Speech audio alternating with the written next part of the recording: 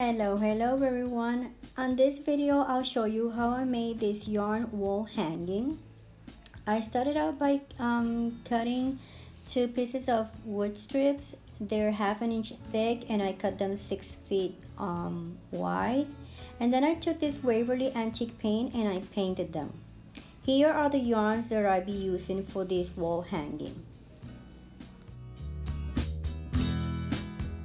So I cut my yarns 5 feet long, and as you can see here, I started on the right with the navy blue color, and then I went all the way to the left and then up with white yarn. The length of your yarns depends on how long you want the yarn to hang in the middle. All I did is I took all the pieces of yarn and I made a knot, or I wrapped them on the wood, as you can see here. So here I'm making a mark on the left side of the wood because I want my yarn that I already wrapped on the right side to be the same on the left side of the wood.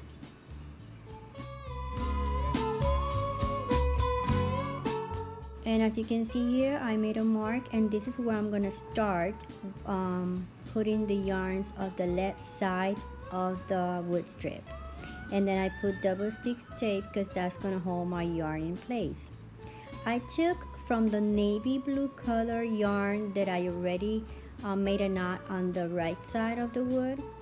I took the first piece from the left, and then I took towards the left of the wood, and as you can see here, I made a loop, and this is how long it's gonna hang.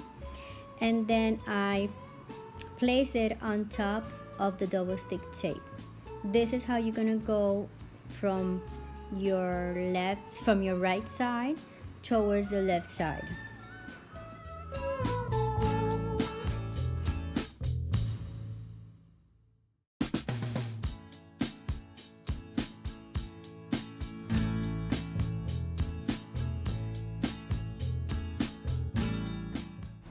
So every time you start a new color on your left side of the wood, always take your first string that you're gonna work with is the one on your left, and then you're gonna make the loop and put it on the left side of that color that you did before. In this case, it was the navy blue color. And this is pretty much how every color should look. You see, I'm trying to make a transition. And then all I did is I stapled the yarns in place, and that way it's hold better. I got these little nails, and this one I'm going to use to nail down the other piece of strip of wood, because that's going to cover all my yarn that I already wrapped and staple, and that's going to give it a more finished look. On the back of the wood strip, I put these little pieces to hang it on the wall, and this is the finished look.